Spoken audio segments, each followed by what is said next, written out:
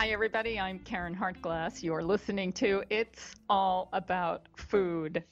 I'm very excited today. We have a very special guest, Ralph Nader, and his bio is very long. I'm just going to touch on a few things. He's one of America's most effective social critics. His analyses and advocacy have enhanced public awareness and increased government and corporate accountability.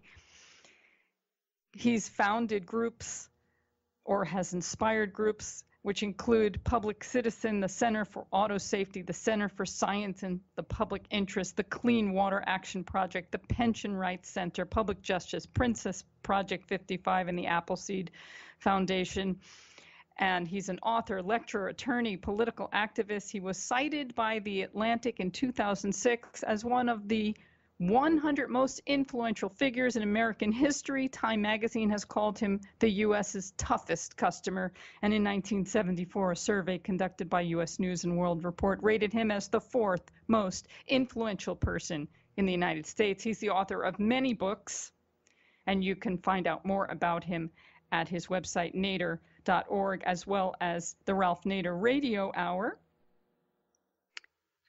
And I want to introduce him today. Ralph Nader, thank you so much for joining me. Well, you're very welcome. Now, we are not talking about any of these political books, or we might touch on them a little bit today, but what we're focusing on is a new book being released, the Ralph Nader and Family Cookbook, Classic Recipes from Lebanon and Beyond. My first question is, why write a cookbook? Well, several reasons. Over the years, as I got involved in pushing for safer meat and poultry inspection and food safety generally and nutrition, people would ask me, well, what do you eat? What did your parents feed you when you were growing up? So, I'd answer here and there. And so I decided to put it all in a book with a long introduction about some of the ways my parents raised their 4 children in an industrial town in New England, and I think it's very valuable for especially parents of young children, because page 9 shows the way my mother got me to stop whining about food and eat up the celery, carrots, and radishes. And the rest of the answer to your question is that it occurred to me years ago that Mediterranean diet in the Middle East has been viewed by leading nutritionists everywhere as the best diet of any ethnic region in the world, because it has less fat, salt, sugar. It's very diversified in grains and vegetables and fruits. It's low on meat, and it has an enormous connection between nutrition and deliciousness. And my mother always used to say, if something's nutritious, it's likely to be delicious. And indeed, when you see some of these products that rumble across the plains from California to New England, or from Mexico to New England, like rubberized tomatoes, they've really lost a lot of their nutrition, and they don't taste very good. So this book is one for all seasons. I think it's a great Mother's Day and Father's Day book. And most interesting, you can get almost all the ingredients in your local grocery store or supermarket, except maybe pine nuts sometimes are in short supply. And moreover, as we all know, vegetables and fruits tend to be cheaper than heavy steaks and pork chops, etc. And so it meets the family budget. It's accessible, and the recipes are very easy to make. My mother insisted, and most of the recipes are hers. My mother insisted on simple recipes that you can use your own judgment to alter. She used to call them use your own judgment recipes. Well, I have to say that I agree with you on all these points. This show, as I mentioned, is called It's All About Food. And I feel like we can connect many of the social ills to what's going on today with our food and our food choices. And a lot of just so many things are connected to our food. So it's important. And the solutions, as we can see in your book, are relatively simple. Now, I have to tell you that I have a special connection with Lebanese food, which is why this book resonated with me a bit. I'm a vegan. I've been vegan for almost 32 years and a vegetarian for longer. And I actually became vegan while working for an Israeli company, and I was in Israel.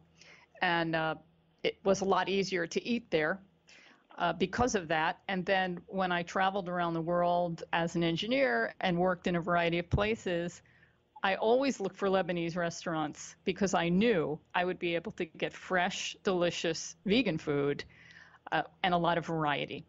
And no other cuisine was like that, because if I went to an Indian restaurant, which focused on being vegetarian, there was a lot of things were cooked with the clarified butter, the ghee.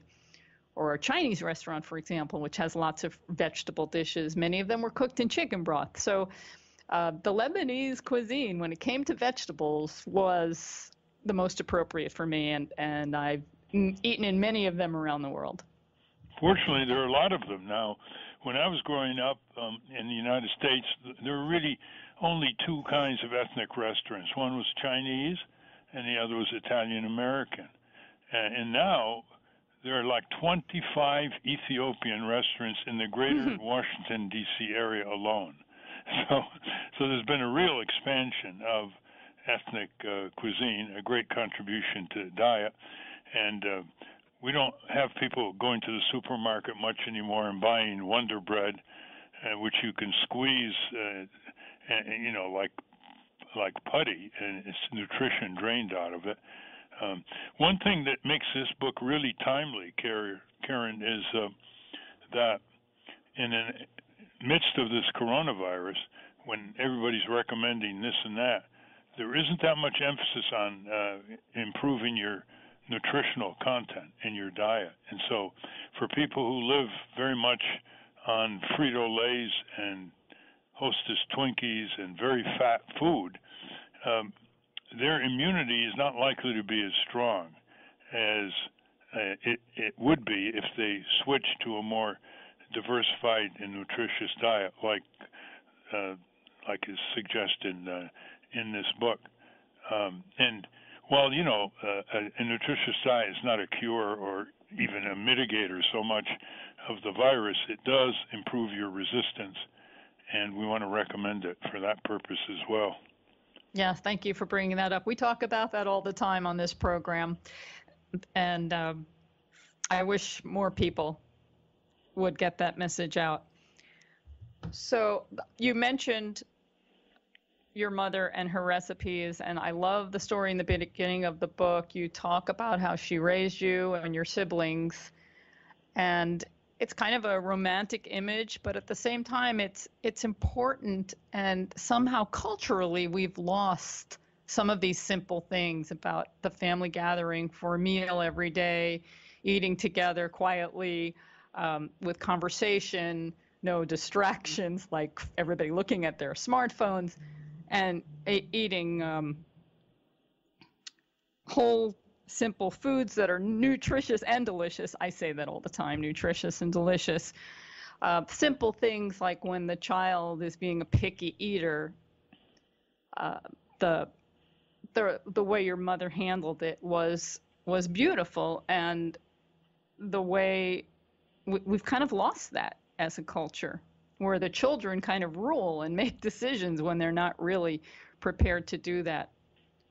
I appreciate that. The kids today tend to, in many families, to dominate the dinner table, and with agitation, with distraction, with complaints about how certain food is prepared or their demands for sugared food. And right from the beginning, our parents basically said, look, we're going to eat what you eat and you eat what we eat. There's no double standard. And getting together is a good time to go over the day, what happened in school, talk about issues, make humor, but we're not going to be looking at anything else. Of course, there was no TV then, but even if there were, there would be no TV on, there'd be no radio on, and now you have children with the cell phone in their hand while they're eating, and it's very, very destructive. Family exchanges, the wisdom being communicated from parents to children, family tranquility. I mean, there's got to be a time when it's technology-free hours. Human being interaction cannot be mediated by the internet, and we've forgotten that, I think. And this book is an attempt to bring it back in very concrete ways. I mean, all this advice that's in the book from my parents is nothing esoteric, and there's no sociological lingo. It's just good judgment. And for example, my father ran a restaurant, and we had a family restaurant. And of course, in those days, you made as much of the food as possible. It didn't come in plastic bags like mashed potatoes. And he would make his own ice cream. And so as a family, we could have had ice cream every day, Karen. But enter my mother, who believed that abundance creates problems. And when it's taken for granted, it isn't appreciated as much, like children who have a huge amount of toys. So what she did is she held back our consumption of ice cream to about a dozen times a year. We'd go down to the restaurant, and my father would give us the ice cream coming out of the machine into a little cup and then into our waiting mouths. And did we ever appreciate it? But if we got it every day, we wouldn't even remember it as an occasion, as a special occasion. So we have to look at the wisdom of mothers and fathers here and not expect PhDs to be after their name in order to be believed. And I think this book tries to convey that there are a lot of parents out there who have a lot of good things that they've conveyed to their children, but it's never narrated. It's never put down in print. It's never tape recorded. And we're losing a lot of human history, human wisdom, judgment, intuition, experience that way. Recipes in the book. Now, as I mentioned before, I'm a vegan, and I read every recipe in this book, and I thought I could make every one of these vegan for the ones that weren't. Now, many of them are already vegan, but it was kind of fun to get some new ideas about dishes that I could make. And so I want to jump into that. Of course, a big foundational ingredient in a lot of these dishes is the Laban, the yogurt, which is a very important food because it has probiotics. And we make a lot of yogurt at home with almonds and cashews rather than dairy milk.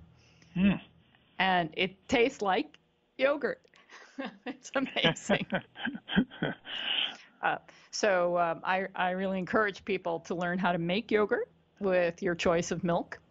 I prefer an unsweetened plant milk, and get all those great healthy bugs, those good probiotics. In terms of a special type of recipe, one of them is garlic soup, and it was contributed by the chef of a restaurant in Connecticut, New James, that has been rated one of the best Middle East restaurants in the state. It has 52 cloves of garlic in it. Yeah, I know, but it doesn't feel that way. And so we asked him to contribute a couple of recipes. He contributed apple parsnip soup and garlic soup and other things. And it's mostly my mother's recipes, but some of our extended family contributed some of their own versions as well. Well, I'm glad you brought those up. Those two soups really popped out at me. The garlic soup, which again, I can veganize with a cashew cream instead of a dairy cream. And anything with roasted garlic just is so sweet and flavorful. So the garlic is cooked before it pureed and added to the soup. That that recipe popped out to me. And then the other with apple parsnip also. Just foods I haven't thought about combining, so I was excited about that. Another one that doesn't appear vegan at all, but I can veganize it, is the cream cheese gelatin dessert. Oh yeah, yeah. That can be altered in terms of use your own judgment, as my mother would say.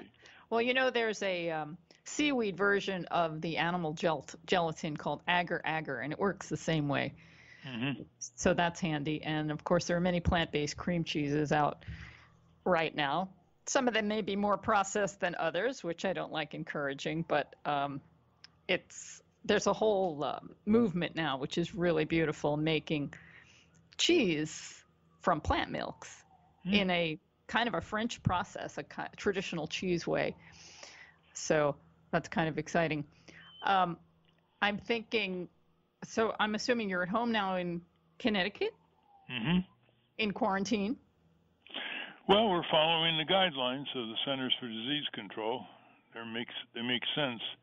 Yes. And more people now are cooking than ever, I hear. So they're not going to restaurants. So in a way, this book came out just at the right time for the wrong reason. And we would not have wanted a coronavirus context. But as long as people are staying at home, they can improvise, learn how to cook these meals. There are over 40 recipes, including appetizers and desserts. And as I say, they're pretty low on fat, sugar, and salt.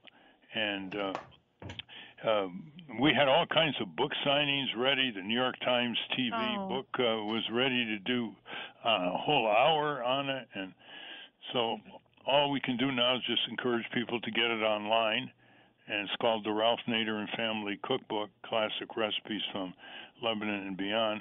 And it's really more than a cookbook, as we've been discussing, Kara. There's a lot of good judgment about raising children and responding to their faults as children, and without pounding the table, just questioning them, smiling, and getting them to understand that not everything is sugary and sweet and melts in your mouth and yummy, but that is not very good for you if you have too much sugar and too much salt.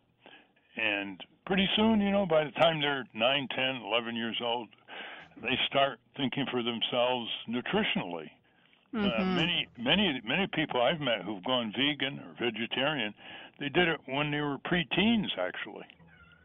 Yes, I was 15 when I got on that path. A little late, but that was a long time ago. So I like to say love heals. I think love can heal a lot of the world's ills.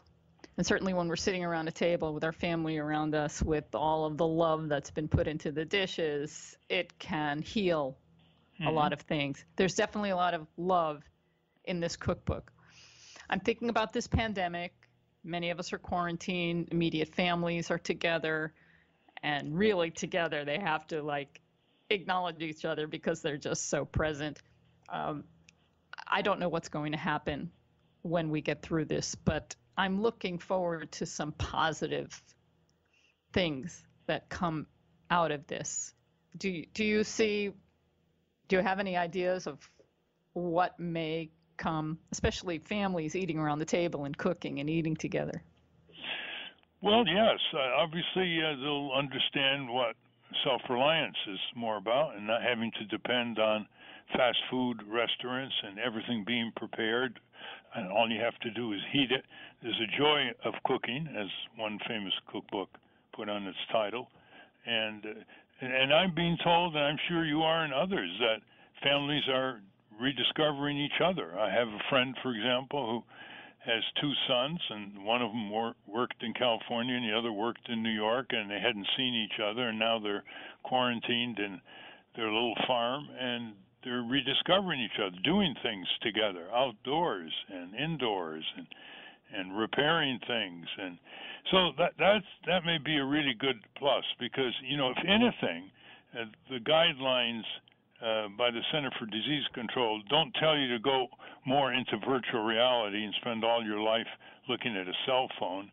The encouragement is to help each other, reassure each other, and discover one another. We have outsourced our lives from reality to virtual reality. I mean, the average 10 or 12-year-old spends 6-7 hours looking at screens every day, 7 days a week.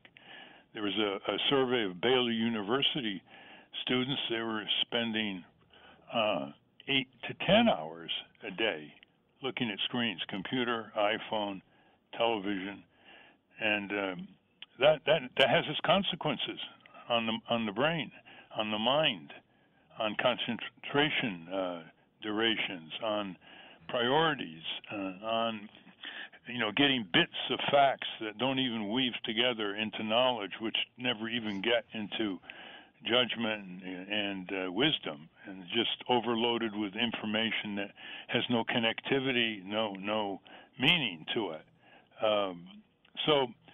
Yeah, I think it's nationally, I think the big lesson is we better start producing things ourselves more, because the vast majority of medicines was farmed out by the profiteering drug companies to China and India.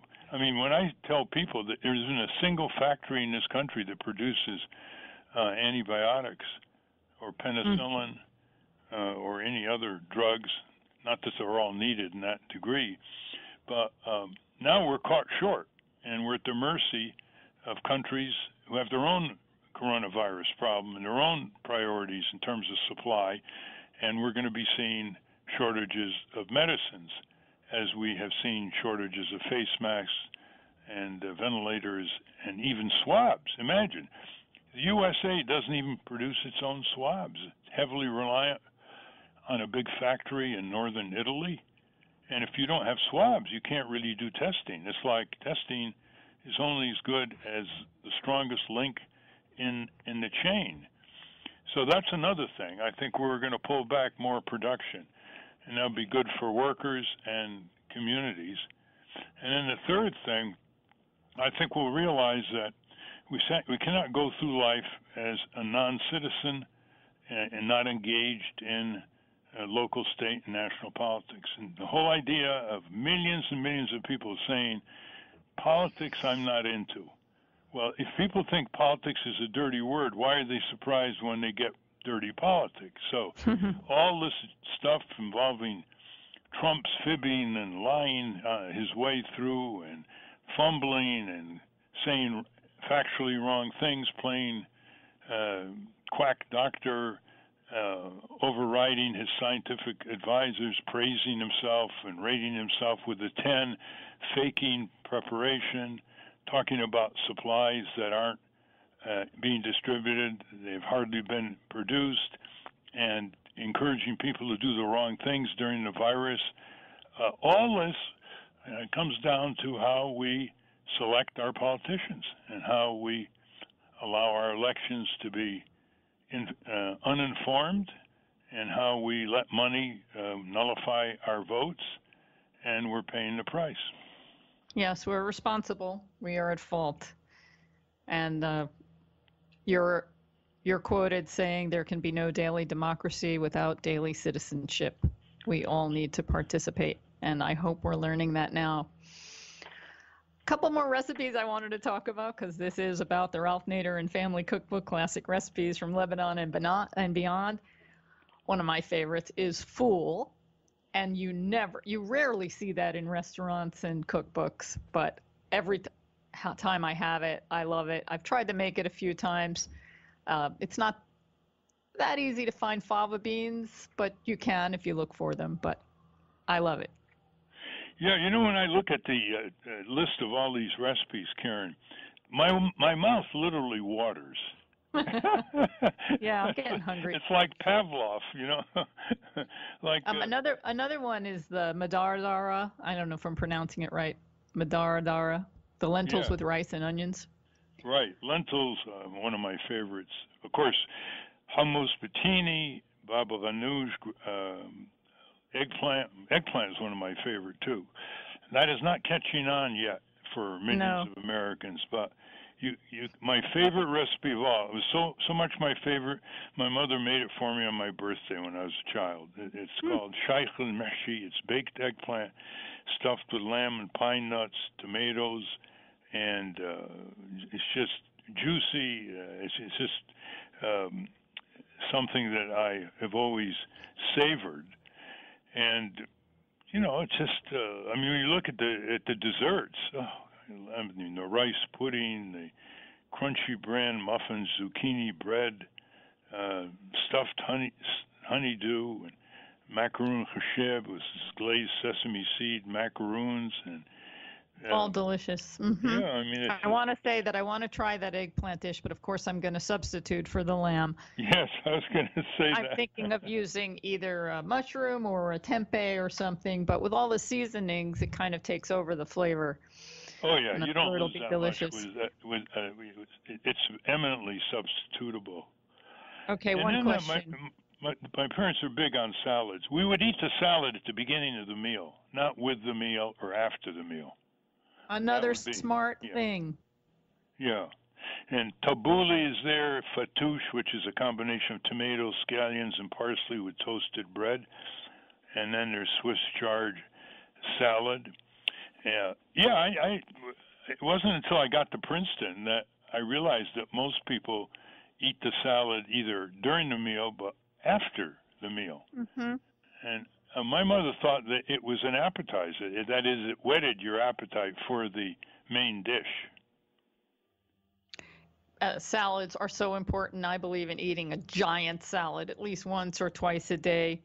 And unfortunately, this culture has gotten so far away from that. And in restaurants, for example, if you're not going to one that is geared towards eating healthfully and you want to eat a salad, usually the salad is like minuscule. You have to order several of them if you want enough. But there's one recipe in here, I'm wondering where it came from because it doesn't sound very Lebanese to me. And it's the tofu and kale. No, it's not. It isn't Lebanese. We were introduced to tofu when we grew up, after we grew up. Tofu was not much in the American diet. And then we learned about its nutritional values. And it goes so well with kale. Mm-hmm. Of course, kale, you can have kale that's hard to chew and kale that's easy to chew. Depends how you cook it, of course. And when it's easy to chew and it isn't stringy, together with tofu, it's a knockout. I agree. We had tofu and kale yesterday in our tofu breakfast scramble, which of course was eggless. But tofu and kale and onions and some spices, really, really yummy.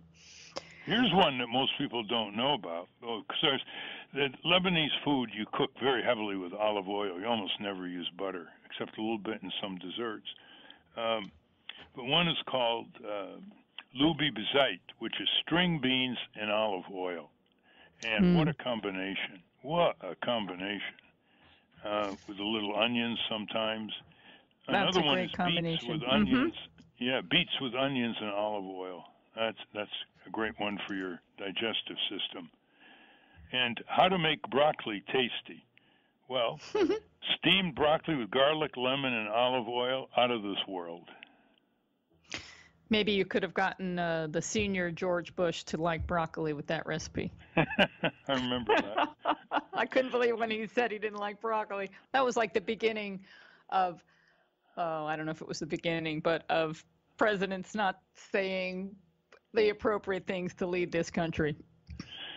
Yeah, well, especially with broccoli, which is coming on big, It's almost a star in the last few years.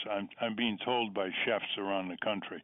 And that's because they mix it in ways where the lack of good taste in just plain broccoli is replaced with a combination of ingredients like garlic, lemon, olive oil. Well, I think part of it is not being used to the taste, and since we've been manipulated to look for things that are sweet and sweet and salty and fatty, we don't appreciate the taste of natural foods, and our tongue, our taste buds have been numbed. But Well, that's I mean, the I'm great at a point now where I love the bitter greens. I love the yeah. taste of steamed broccoli. I mean, it's also good with garlic and lemon and olive oil and those things, but it kind of helps people move over back to where their taste buds belong. Well, that's the tragic success of the fast food industry with kids over the last 40 years. They have basically taken over their taste buds so that kids will eat soup with MSG only, Mm. but they can't bear the taste of natural soup without that flavoring in it, and therefore they turn it down. And we've all heard examples in the school lunch program where the children shove aside fresh vegetables, apples, fruits, because their taste buds have been conditioned for the fast food companies. It's almost a Pavlovian tragedy, where if you take control of a child's taste buds in your marketing, your TV ads to kids, everything is yummy, everything is sweet. You basically control their mind. You control what they say to their parents, what they demand, what they resist, and which is why I once wrote something about how corporations are raising our children more and more than the families, the parents themselves. And the parents have to contend with this every day. And very often they're harried, they're busy, they got 2 jobs, picking up at daycare, and they succumb to the demands for sweetness, excessive sugared food. So it becomes a vicious circle, and that's why we have to recover the identity and function of the individual family as a defense against the predatory, greedy practices of these big food companies. I'm sorry that you were not elected President of the United States. I supported your I can't even say it, your campaign back in the mid 90s. And now we have another campaign coming up. I'm wondering if you can comment on it, if you think we'll even have an election, and what you feel about the potential candidates. Well, again, it's a reflection of a majority of the people voting for political candidates who then turn against them because the majority of people believe the sweet talk and the sugar coating instead of doing their own homework and saying, I wonder what this politician has really done as a senator or as a representative or as a state legislature. I don't care what he says. Politicians will say anything.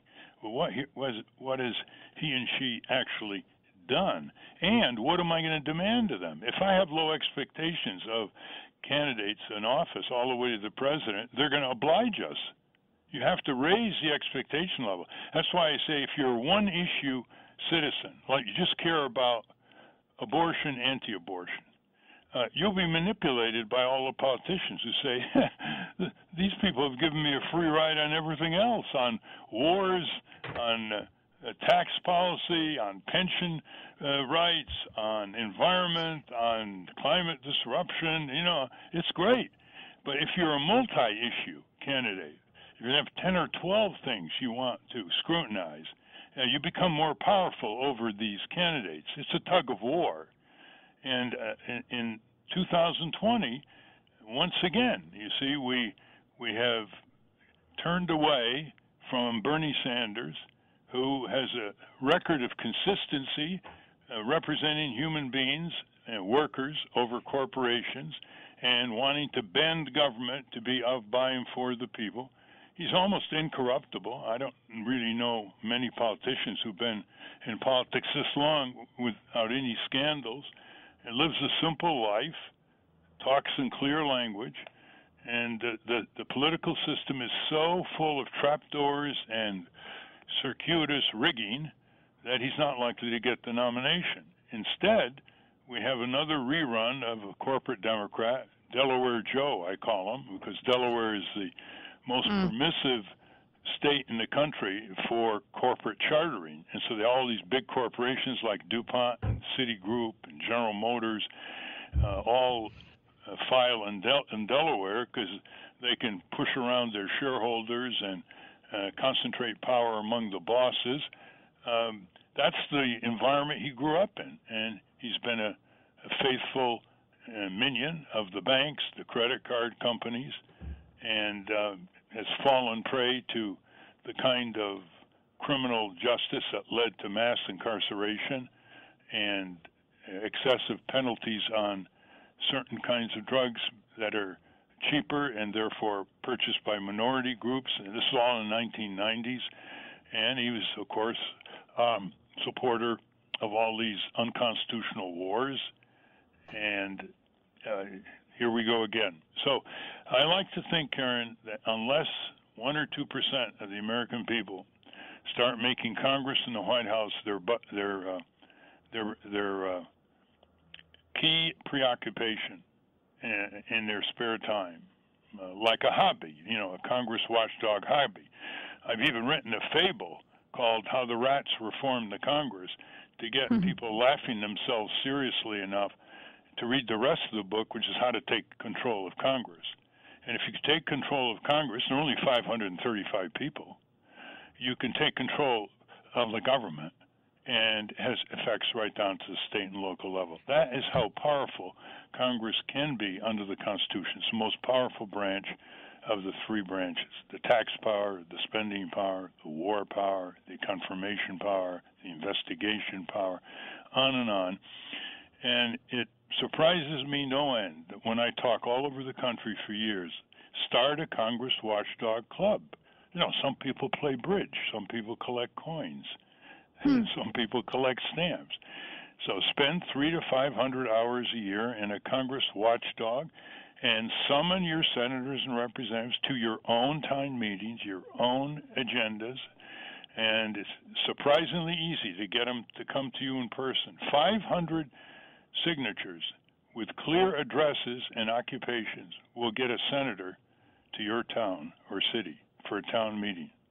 Okay, my listeners, that's your assignment, and we're now in quarantine, so you can start these Congress watchdog groups on Zoom or on phone calls, get people together and start today. And if this pandemic doesn't change our old normal to a better new normal, I don't know what would make us change.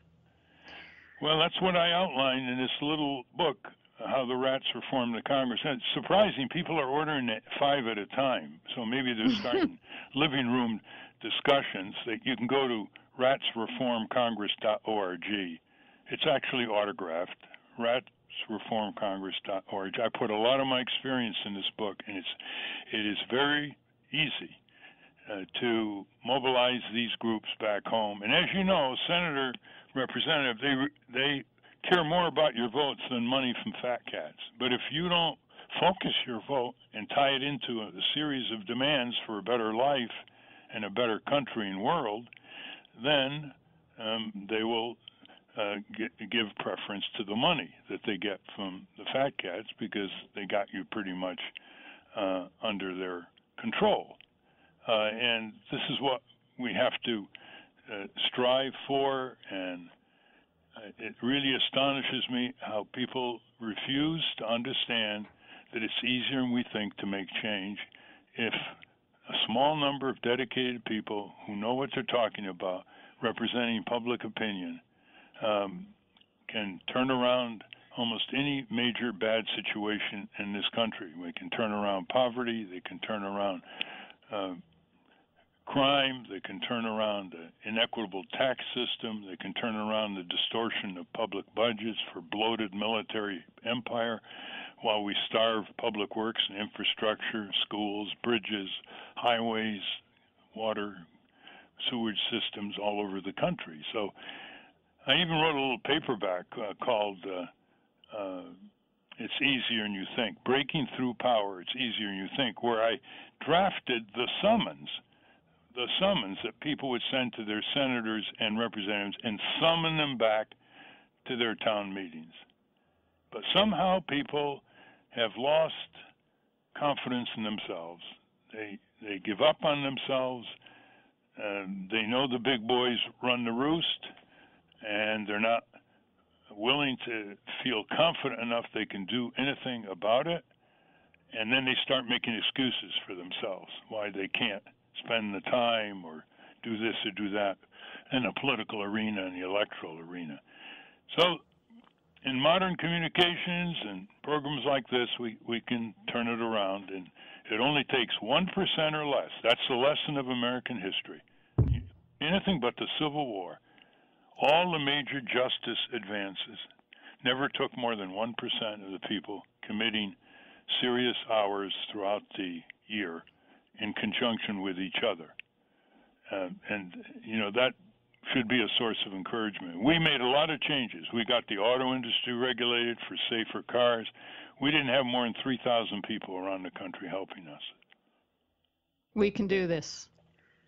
We can do it because because you're reflecting public opinion. As Abraham Lincoln said, with public sentiment, you can do anything. Without public sentiment, you can't do very much. And there's so much left-right support. Don't fall for this divide and rule strategy of the ruling groups, people. They want to divide us. They want to divide and rule us. But there are probably 60 major areas of this country that can be changed, and they have left-right support. Not all the left, not all the right, but about 70 to 75, 80% support. And that is unstoppable as a political force back home, reverberating on your Congress and state legislatures. Unstoppable. They don't know how to deal with people who come into their office and they say, I'm conservative, I'm liberal, but we both want universal health care. We both want a safe food supply, a decent tax system that's equitable. And they can't handle that. Exactly. We all want the same thing. We want clean air, clean water, nutritious food, a roof over our head, and good education and health care. Yeah, isn't that what we all want? Yep. So that's our job, and we're the only ones who can do it, the citizens of our country. Wow. Well, thank you, Ralph Nader. We need your voice now more than ever. Thank you for your decades of hard work, for the books you've written, for your podcasts, and now the Ralph Nader and Family Cookbook, Classic Recipes from Lebanon and Beyond. And thank you for taking the time to join me today on It's All About Food. I've really enjoyed this conversation. Well, you're very welcome, and thank you, Karen. It's been a very good conversation. Thank you for your program that goes on and on. Food, you can't get anything more important than that in terms of rebuilding the family unit. Thank you. Okay, stay strong, be well. Okay, you too. Stay in touch. Okay, bye-bye. That was Ralph Nader. What a great man he is. I don't know how much you know about Ralph Nader, but I highly recommend that, for one, you go to his Wikipedia page and read the summary about the work that he's done, the challenges that he's had, and everything he's done has been for the public good. He's written many books. I recommend that you read some of them. Most recently, as he was talking about in his program, How the Rats Reformed the Congress. I'm looking forward to picking that up. Fake President, which he published in December. He also wrote a book called Animal Envy back in 2016, and although Ralph Nader's not a vegan, and we mentioned some of the recipes in his book have some animal products in them, he does acknowledge the special things about the other animal species we live with on this planet and their intelligence, and it all comes out in this fable called Animal Envy that he wrote about 4 years ago. Anyway, you may not be able to tell by his very gentle voice in this interview that we just had what a mountain of work he is standing on, and he will be remembered in history as one of the most influential people in this country. So it was a great honor and privilege for me to speak with him and break some virtual bread. And now I want Gary DeMattei to join me, co-host of Responsible Eating and Living's program, It's All About Food. Hey, Gary. Hi, Karen. That was a great interview. I'm still processing it. It's, as we say in the biz, it has really landed on me. And the part I took away, I took many things away, and I'm going to listen to it again and again because it truly was inspirational.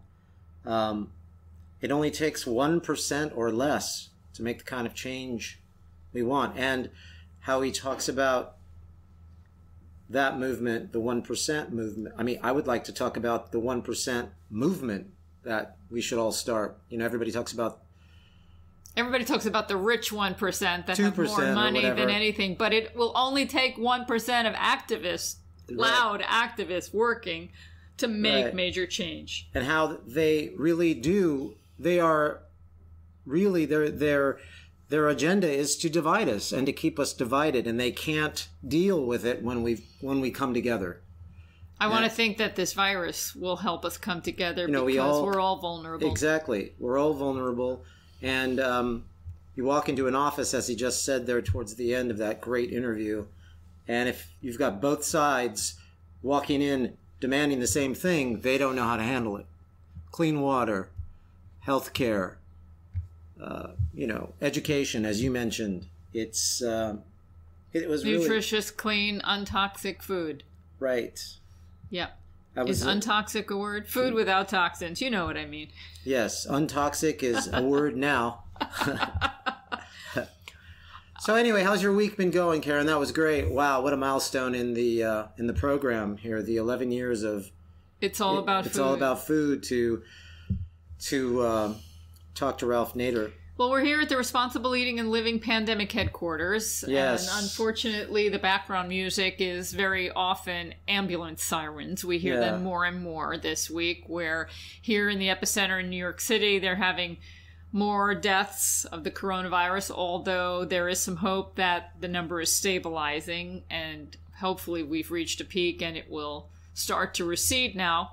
But I've heard some really positive things about what we can do. We've talked a lot about meditation and great nutrition to build up the immune system, but here's something else. Maybe some of you have been listening to Chris Cuomo, the mayor of our governor, Cuomo, Andrew Cuomo. The brother of our governor. What did I say? The mayor? You said the mayor. The brother. A mayor would be a horse to the, and you don't want to call Chris a horse. No, so we have Governor Andrew Cuomo. His father, Mario Cuomo, was also governor. Ooh, I like how you said Yes, Mario. and we now have a bridge named after him. And and apparently they left the middle initial out of his name on some plaque, and they had to spend $1 gazillion had to have that redone. But let's put that aside.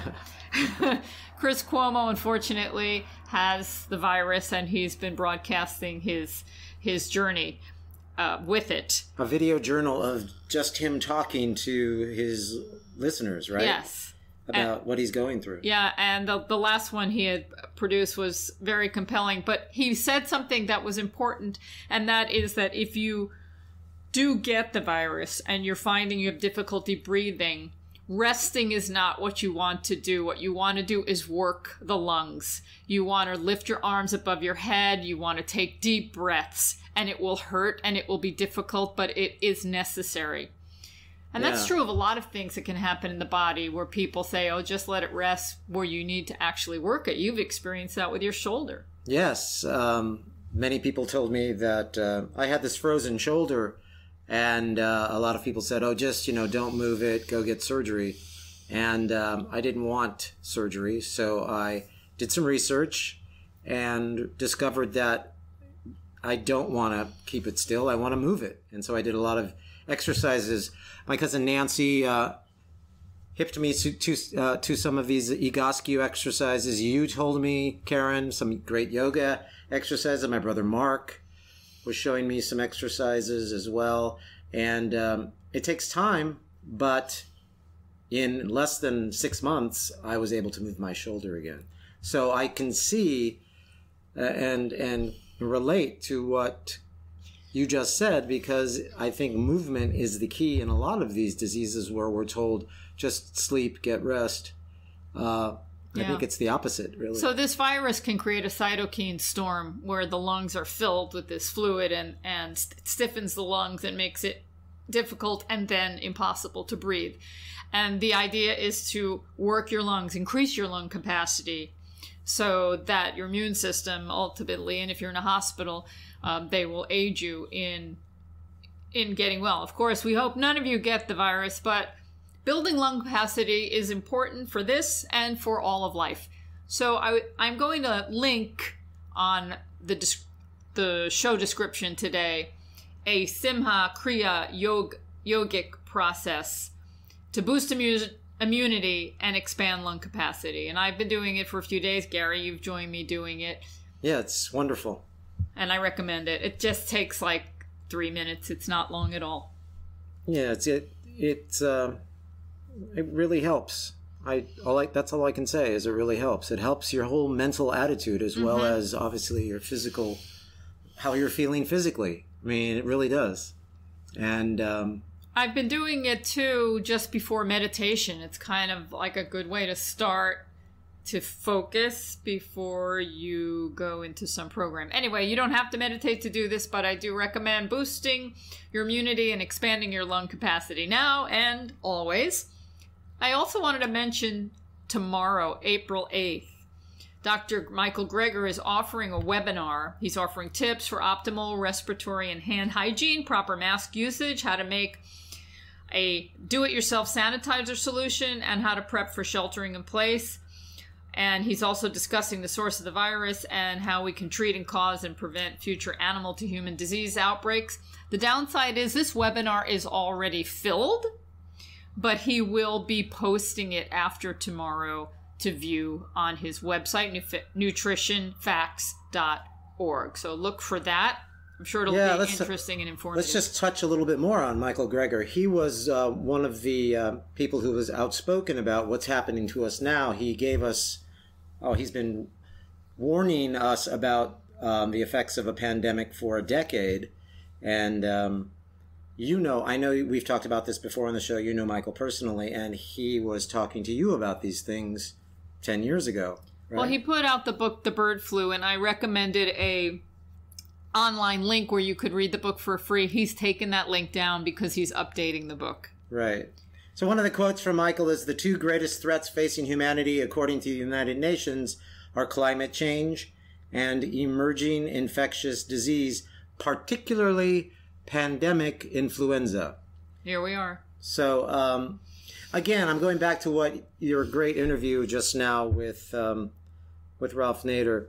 If they divide us, they can rule us. Just think about that for a minute. Let it land on you for a second. And what do you think is happening to us now? We are divided, yes. and we are being ruled. We are being ruled to the point where this infectious disease at first wasn't taken seriously by our federal government. So, and now folks are backpedaling. We need to come together on this, folks. And it only takes, as Ralph Nader just pointed out, 1% of both sides to get together and agree. And a lot of change can be made. And again, I'm not going to try and paraphrase what just went down between Karen and Mr. Nader. So listen to it again and again and again, because it will be up on the site tomorrow, most likely, to be downloaded and listened to whenever you can. But I'm thinking about everybody who's in quarantine, and I've read some articles on this. A lot of times students are home with their parents, families are together who have different political views. Right. And now they're in close quarters. And now it's time to come together as a community. Right. And really discover what those things are that we all want. Maybe we can educate each other a little, soften our egos a little, and hear the other person, because we can't give up on each other, on ourselves. We need each other now more than ever. We can't give up. Let's just keep stressing that. And Ralph Nader said it. He said it's food. It's with food that we can rebuild the family unit. So as we're rebuilding the family unit, we can rebuild the community unit. Right. And grow that to something that's powerful. Exactly. Making positive change. There's some big holidays coming up. I know that you are all probably going to be feeling a little isolated. Yeah. How could you not? Being away from family. I know personally I'm feeling isolated. I'm not going to be around my family. Obviously, Karen is my family, but, my immediate family. And maybe some of you will be a part as well. We're doing some fun thing that we call Jared Karen's cousin. Yeah, he's my sister-in-law's cousin. Sister-in-law's cousin. But we love him.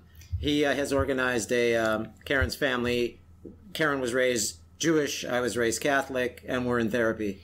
But he has arranged a Seder on Zoom, which will be fun. We're going to do that Thursday. Yeah, and you know what's fun about that? We don't have to be at the same table with everyone else's food that we may not want to see or look at. Could be some There could be some benefits. to this, right? So what do we wear? What do we bring to a Zoom Seder? I mean, that's going to be fun. It's going to be fun. But the one thing that I like about the Passover Seder, and if you're not Jewish or not religious, you may not know the story, but it's a universal story. It frustrates me too at these Passover Seders when some people don't make it universal. They make it just about the Jews, but it isn't. It's about all groups of people who are exploited. The story is about slaves and wanting to be free. Yeah, it's a universal story. It's a universal story, and it's good to review that story and then make it current. Exactly. And so, speaking of that, the plate, which is symbolic, and I'm new to the Seder, but now they're adding different things to the plate, correct? Right, to make things more current. Yeah. Now there's an orange, which is it's to represent women, or women as rabbis. Right. So it's wonderful. Yeah. Anyway, we have like a minute and a half, believe it or not. Okay. Happy holidays to you all. I wanted to mention there's a new recipe at responsibleeatingandliving.com. I call it "We Need a Little Christmas Lima Bean Soup." I don't know how many of you are familiar with the Rancho Gordo heirloom beans, but we have a lot of different ones because Gary's sister graciously gifted us a variety. And I was looking at the Christmas lima beans recently. They're beautiful. They're like beige buff colored and then splashed with a deep maroon. And I was looking at them. Christmas lima beans. And the song from Mame came to my head. We need a little Christmas right this very minute. Candles in the window, carols in the spinet. And we anyway, we need a little Christmas. We need lighthearted feelings. And so I thought I would make a soup with these Christmas lima beans. We need a little Christmas lima bean soup. And it was delicious. I loved it. I ate 2 bowls of it last night, and it's really good. Yeah, so the recipe is there for you. It's got cabbage, and it's just nourishing. And what can people do to help donate some food? We have some friends who are donating some food, right, Karen? Yeah, there are restaurants probably all around the country. I don't know. They're suffering, too, because they don't have work. But here's a win-win situation. For example, Blossom in New York. blossomnyc.com/Blossom Gives Back. That you can donate on their website, and they will send meals to the healthcare workers in the hospitals that are frontline. Yeah, they're doing the IC amazing unit. work. They fed the IC unit at Mount Sinai Hospital, right? And then there's Marty's Vegan Burger. Marty, we love Marty. And if you go to his website, on his menu, you can donate burgers and salads to send to the healthcare workers. The website for that is martysvburger.hngr.co. Marty's V, like vegan, burger, BUGER.HNGR.co.